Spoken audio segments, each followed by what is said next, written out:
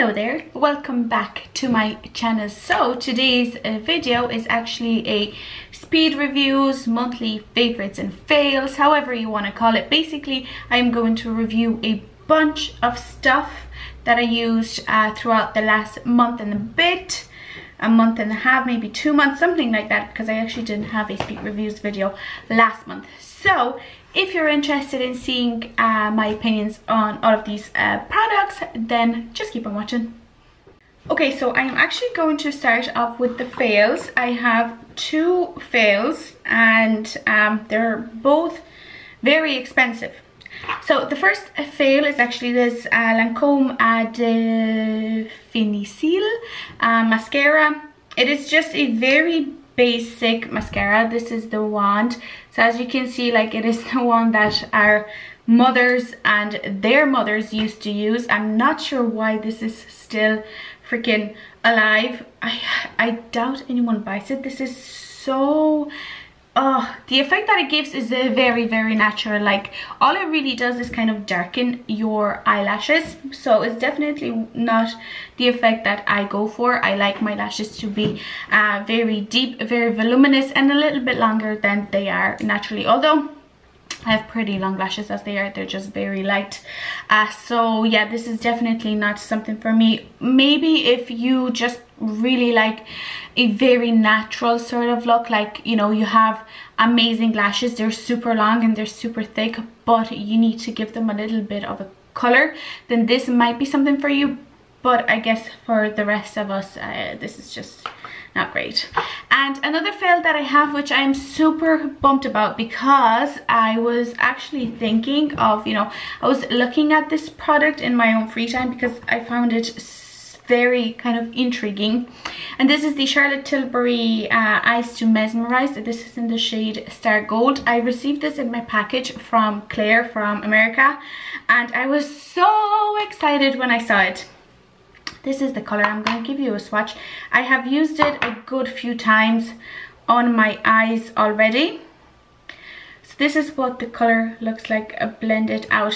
When you put it on your eyes and you start to sort of blend it in, I feel like the shade picks up on itself. Now, I always use my finger for these types of products because it's just easier. Even with my nails, I just find that it's easier and it gives better pigment payoff. But with this, I find that whenever I would go over the same spot a couple of times, then the product would pick up on itself. So unfortunately, this is not something for me, although it's a very good product because it doesn't crease on my eyes. I've used it all over the lid and it didn't crease, and I have fairly oily eyelids.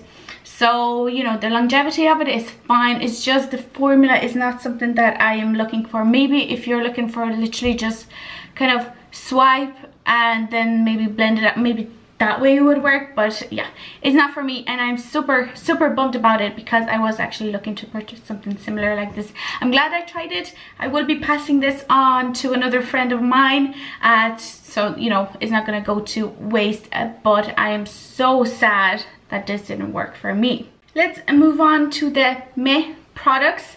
So the first product is this Neobay Orange Juice hand cream. This is just okay, and I don't find it to be super hydrating, or it's supposed to be a regenerative hand cream.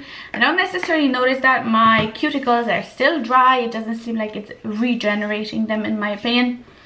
It smells like a very herbal orange. Like, it doesn't necessarily smell like orange juice, in my opinion. So yeah, this is not my favorite hand cream. I will use it up because it is a hand cream. I usually have it at my desk here where I work, so, you know, I use it from time to time, but it's not one that I consider a holy grail on it, or it's not one that I would need to have in my collection. Then I have the Ciate London blush in the shade Matchmaker. I received this in a Look Fantastic box. This is what it looks like. It kind of, the side of it kind of broke off when I tapped out my brush. I don't know what to think about it. I'm gonna swatch it out here for you. It's a very pigmented blush, and it's very sparkly. So this is what that looks like here. And I just feel like I have to be very careful. I like my blushes to have some color, but I love them to be kind of smooth and blend out really quickly. This was too much for me. So it is an okay product. It works well. It does what it's supposed to do, but it's not something that I necessarily am thrilled about having. So this is another product that is being passed on. I'm actually gonna keep it, and I'm going to pass it on to Claire whenever I send her another package with stuff from Ireland. So I'm hoping she will like it more than I do, because it is a more glowy sort of product. It's a fine blush. It's just not necessarily my favorite. And the last May product is this Victoria's Secret satin gloss. I received this from another friend of mine, Alina, and yeah, this is just okay. Not too bad, not too great. A very shimmery sort of product. It's a fine gloss, that's all I have to say. It's not, you know, knocking me out of my socks or whatever that saying is. It's just okay. I will use it up because I have it, but it's not one that I would go out of my way to find another or, you know, repurchase. Okay, and now it's time to talk about my favorites, the products that worked out really great for me, the products that I love basically. So I'm gonna start off with hair care because I only have 2 products and they kind of go together. So these are the Clarins shampoo and Clarins conditioner. Now the shampoo is from the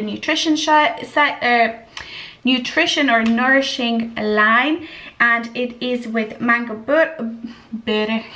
It is with mango butter, and it is made for dry hair. Now this product, I love it. I love the way that it cleans my hair, but it is one that you kind of have to get used to it because it's not your typical sort of texture. You know how shampoos that are full of silicones and parabens and all those SLSs or whatever they're called, they make your hair feel very smooth, very kind of already conditioned, right? Whereas with this, I find that that's not the case. I feel like my hair is clean, but it's not loaded with silicones, meaning that they do kind of feel coarse when I touch them.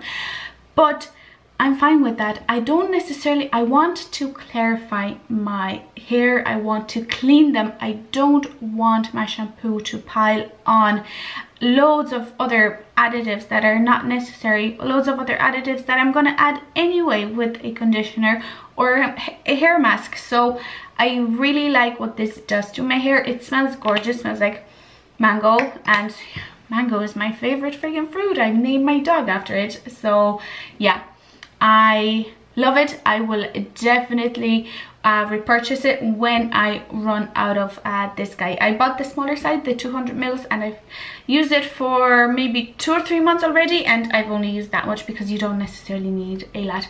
It lathers up. I just love it. I love the way that it makes my hair clean. You know, it doesn't necessarily make them feel very nice, but it cleans them, and that's all I need my shampoo to do.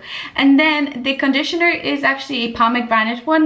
This is for color treated hair.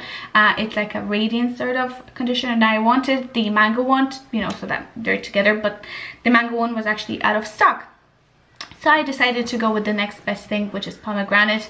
Actually, you know, that wasn't the only reason. I actually went with the color treated one because obviously my hair is color treated. I bleached my hair, so you know, that's that. And this is beautiful. Again, smells so gorgeous. The smell is so good, guys. Oh, you have, even like, these are not very expensive products. They cost about €10 for, you know, the shampoo and €10 for a conditioner, so they're not that expensive.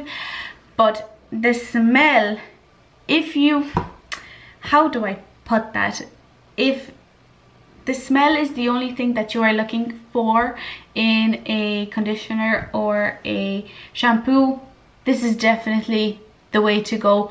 Plus it has the additional benefits where it's natural and it doesn't contain silicones and so on and so forth. So, you know, you're getting best of both worlds. I do enjoy it. I usually mix it in with my pink kind of rinse so that I get this pink hue in my hair.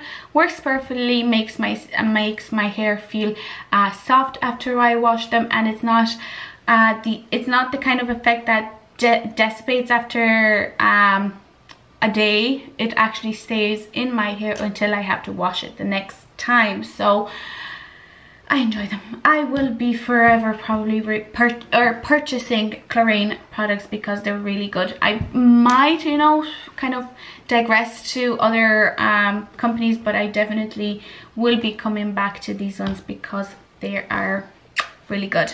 Then moving on, last month and a half maybe, I tried the Lancome Hydra Zen Anti-Stress Glow. I received this moisturizer in like a hamper from a couple that from a friend couple, let's say it like that. I think that would be good. And it had load of Lancome products in it, and also a Marc Jacobs fragrance, which I'm so stoked about because I love Marc Jacobs fragrances. But anyway, I digress. This moisturizer is really, really good. It has a lovely smell. Now, it's not one that you kind of feel on your skin after you apply it. It kind of disappears after a couple of seconds, and the texture is so different because it's very liquidy. It's milky, it's liquidy, it's hydrating. It's really, really good. And again, the smell smells so beautiful. If you know Lancome, you know their products kind of smell like that all the time. And yeah, I really enjoy it, and it gives a beautiful kind of glow from within. I use it all the time underneath my makeup, and I've been loving this moisturizer in my routine. Highly, highly recommended. Then before I go into makeup, I just have this one thing. This is the Silkair Bioline Cuticle Oil. I have my one in the coconut scent. I enjoy it. It's really, really good. It's a nice, thick oil that works well on your cuticles, on your hands, and also on any dry skin that you might have elsewhere. So I use it on my hands or on my cuticles, on my nails, and I also use it on my feet, and that seems to work really well. Enjoy it. Will definitely repurchase the cuticle oil from this brand. Maybe not the coconut scent, because, you know, I like coconut, but I'm not necessarily an 100% kind of die-hard fan of coconut scents, but this one is fine. And then onto the makeup. I have 3 makeup products that I tried over the last month and a half that I love. So let's start off with this. This was such a surprise for me. This is the Nima 575, the color pen eyeliner. This is so good. Now, I didn't expect to love a freaking felt tip liner as much as I love this one. It is so easy to like draw lines. Look at this, and it's so easy. I literally just draw one swipe, do my wing. My apologies, I just ran out of memory. Anyway, amazing liner. Like I said, I always used to think that the brush tip liners are my favorite, but I guess I just never tried a felt tip liner that actually worked for me, and this one does. This is a beautiful sort of brown color that is so, like, you can still see it, but it's not as harsh as a black liner. I do really enjoy it, and if I say so myself, if I run out of this one and I'm looking for a liner, I might actually look into this brand, the Nima brand, because I am so impressed with this guy. Really, really good. And my favorite thing this month is this. This is the Natasha Denona Mini Star Palette. I did it eventually. I bought a Natasha Denona palette. Now, I really didn't want to spend that €67.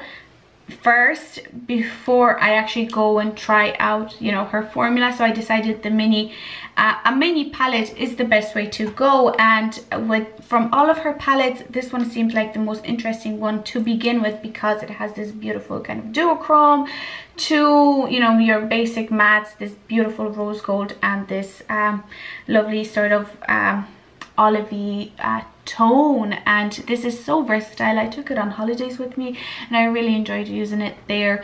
I did create 3 looks 1 palette, which I will post soon. I still have to edit that, but it will be on my channel eventually. And yeah, I love it, and I am definitely looking to purchase more minis and middies as well. So, you know, that formula did not disappoint compared to the Charlotte Tilbury eyeshadows that I used in my previous video, which you probably would have seen already. So disappointing. These are the opposite. These are absolutely freaking amazing. And the last product that I really enjoyed using over the last month and a half is this is the Lacura Radiant Concealer. This is supposed to be a dupe for the NARS Radiant Creamy Concealer. I haven't tried that. I don't know if it's a dupe, but as a standalone product, this is really, really nice. I have the color Creme. Just actually works pretty well. It has your regular kind of smaller doe foot applicator. The one thing that I would change about this concealer is, yeah, change the doe foot, because I do like my concealers to have a more of that larger doe foot, because it just makes life so much easier and it's so much quicker to apply and blend out and so on and so forth. So this is that shade. It is a very kind of, oh, it's not thick, right, but it is a thicker sort of formula that blends out really, really well, gives me medium coverage. And yeah, it's just the perfect everyday concealer that, you know, you would probably use when you're doing maybe not a full glam, but like the makeup that I have on today. It seems like, you know, it would work perfectly, because it doesn't fully cover everything, but it covers enough that it actually looks beautiful and natural. But that is it for today's video. These are all of the products that I tried, and you know, some of them are favorites, some of them were fails. You know, these things happen, I guess. But if you enjoyed it, please don't forget to give this video a like, and also don't forget to subscribe to my channel for more videos like this. But yeah, thank you very much, and I will see you in the next one. Bye. Mwah.